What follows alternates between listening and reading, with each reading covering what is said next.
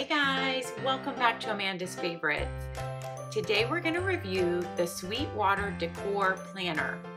So Sweetwater Decor has many things on their site besides planners, but they do also carry some planners.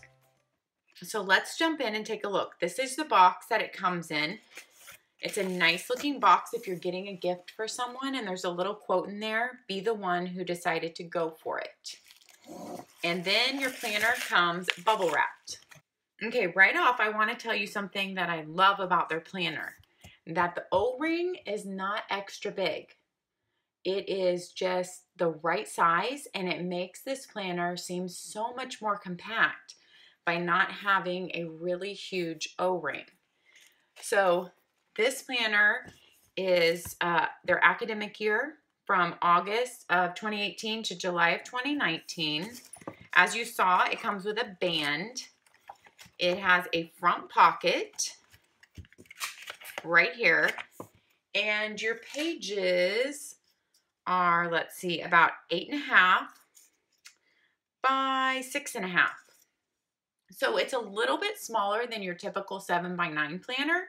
And that also makes it feel more portable along with the smaller O-rings. Your O-rings are a really pretty rose gold color. And you have your nameplate on the first page there. And then a little note from Sweetwater.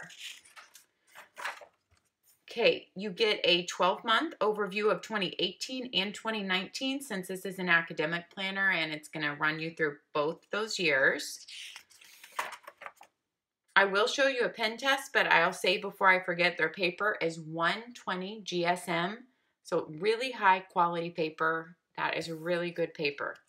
Okay, so then you go into important dates. You have all 12 of your months here, 6 on this side, 6 on this side, and you have 2, lined columns here for each month to write any important dates, or if you want to keep track of bills here, or however you want to use this section for the year. Then you have all your holidays laid out for 2018, 2019. This is something I always like to see in planners. And here's something to note. They do add in some more of those crazy fun holidays that seem made up to me. And it looks like they put those in bold on here. So you have kind of your normal, and then they added in a few crazy ones in bold. Then you have some goal pages up here. And it outlines personal, house, family, professional, relationship, fitness. So you have those 6 categories to try to make some goals in. Then you have a quote page. Every day is a fresh start. And then you start writing on August because this is your academic planner.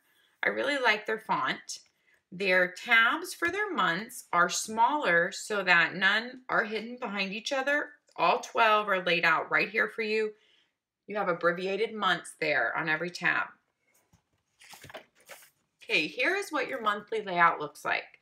You have a big border up here, up top, a big margin that you can use for anything that you could outline, like some important events or goals for the month or habits you're working on. So I would definitely use that blank space for something. And then you have a Sunday start and you have notes right there along lined. It's just a very clean look, a very minimal look. So you can add any colors you want in, any stickers you want in. Since they don't have their own color theme, the whole planner is black and white. So you can come in with all your colored pens and anything you want to jazz it up to your style, or keep it minimal at black and white. This is a horizontal layout, and you have Monday through Wednesday on your left side, and you have Thursday, Friday, and then you have Saturday, Sunday split down here. Now, I know for some people it is a deal breaker to not have full space on Saturday and Sunday, the same amount of space that's given to every day of the week. So I wanted to make sure to note that. And here's a very unique item from Sweetwater. You have a little, what do you call it? Motivation or challenge given to you every week, or a suggestion, but they're on different days of the week. So as you can see, They just throw it in there on a random day of the week. This one says set a new goal. The next week says open the door for someone. Make today a spa day. Take a nap. Let's see, we'll just finish August. Eat dessert first. So they're throwing in a random suggestion challenge every week on a random day. So that's an interesting, very unique thing about their company.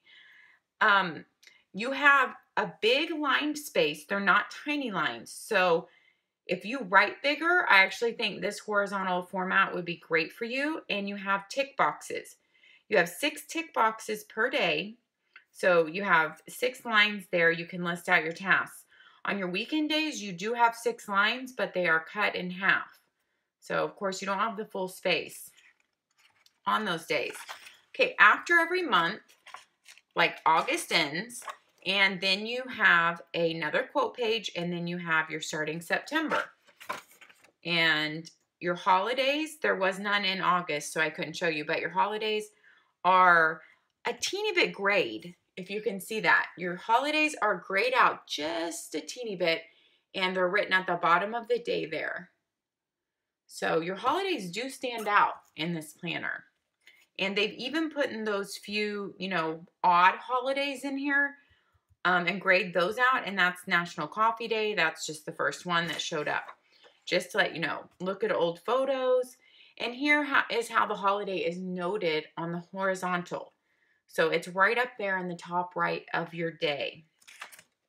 So that is how this whole planner flows. You get a quote page and then your next month outlined. I really love the lettering that looks like hand lettering. It's a nice touch. I think it's it's the thing that gives you a unique feel to this planner is the hand lettering look. So that's how this planner flows every month. And then you come back here and they have, I believe it said 32 note pages, which is a lot for a planner. I think that's counting front and back because there's definitely not just 32 pages. And it also has a tab, which I like. And so I always love when a planner has a bigger note section than just, 2, 3, 4, 5 pages. So this is ample pages to take notes in. Every page is lined and labeled the same with the word notes in there. So this is a planner that, to me, feels very clean, very open, and also just has a little of that crafty flair with the hand lettering, but completely leaving it up to you if you want to leave it minimal or decorate with color, highlighters. Because it is 120 GSM paper, it can definitely take all that. I just did a really quick pen test here for you guys. And I did Pentel Intergels, I did Pilot Precise, Sharpie pen and colored in a square, and Papermate Flare pen and colored in a square. So you'd have a little bit darker block and see how well the paper did. I also did a pen test here if you're looking, but I didn't pay attention that all the pages that are tabbed are a little bit thicker, almost like cardstock. And so I wanted to show it to you on a normal page. So I redid it, and you can tell there, like, there is no ghosting. There is definitely no bleed through. The 120 GSM paper it takes pen well. It feels amazing. It's really great paper. You will not have any complaints about the paper in this planner. So that's what it looks like with the pen behind it. Even where I colored in those blocks, those squares, nothing shows. Okay, so like I said, it's a really portable planner because of the smaller rings and because it's a tiny bit smaller than your typical 7x9. I love that it comes with a band. I like the font and the rose gold. It's a beautiful planner. If you think that this horizontal layout will work for you, I think it's a great choice of a planner. I will link Sweetwater Decor, their planner, down below. And if any of you guys have used this planner, because I actually requested this planner because it was a subscriber request. Somebody wrote to me and asked me to try to get this planner. So I would actually love to hear if anybody has actually used their planner, and love to hear how you liked it. So please share down below if you have. Thanks for watching, guys. Have a great day. and we'll see you next time. Bye-bye.